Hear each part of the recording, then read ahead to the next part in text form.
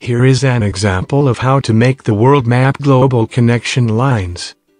This is a model of Earth with textures.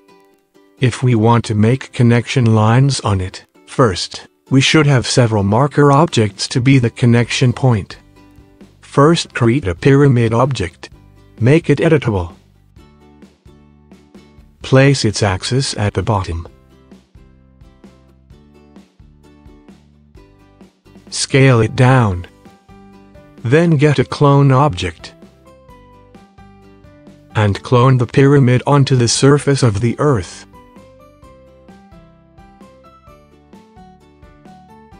Scale its size down.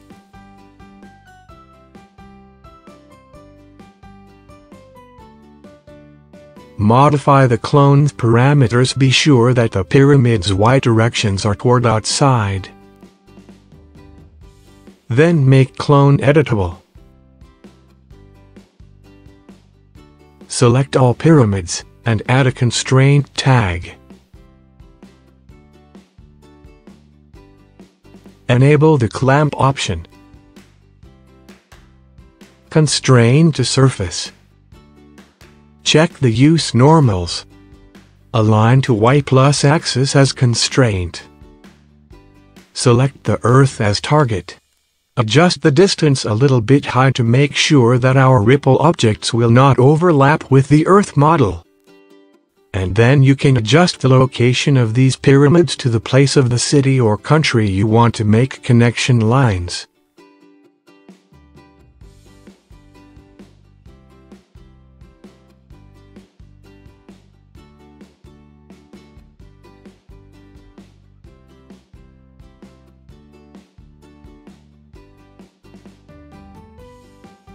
Now we have this pyramids as markers. Let's start making connection lines. Select several pyramids in turn. Execute the line connect order command. It will generate lines. Do not select other objects. Directly move the handle to adjust the position of the control points. Then play. We got our first line connection animation. Now we can see the ripple objects are too big. Select the all ripple objects, and here you can turn the ripple radius down. Get camera closer to see clear. Adjust the thickness of the ripple. Under the all con point object you can adjust the thickness of the line. Then, before making a new connection, put the time point at the end of the previous line. The place of the time point is when the new lines begin. Then select pyramids as you want and make new connections. Perform the connection operation again, adjust the position, and repeat the above actions.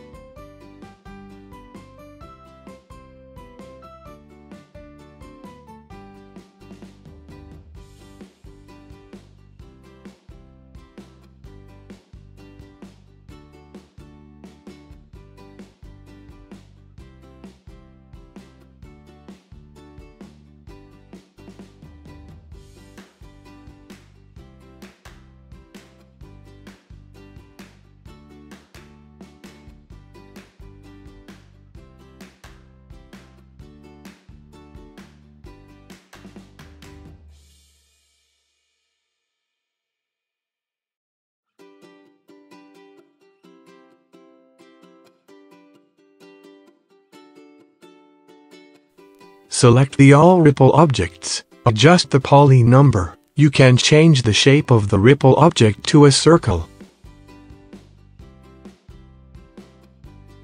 If you want to adjust the density of the dash line, you need to expand the all con point object. select all the null objects below,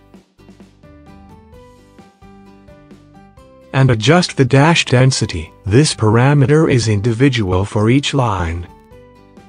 You can also change the line color under the all-con point, and change the ripple object's color under the all ripple objects. So our line connection animation is complete. But finally, there is a question we need to pay attention to. If we render in the viewer panel, the result is right. But if render it to the picture viewer, you will encounter some strange problems. So before render, I suggest to select all the constraint tags and turn them off. And then you will get the right result. Finally, you can render earth and lines in layers and composite them in After Effects. I wish this video will help you, and thank you for watching.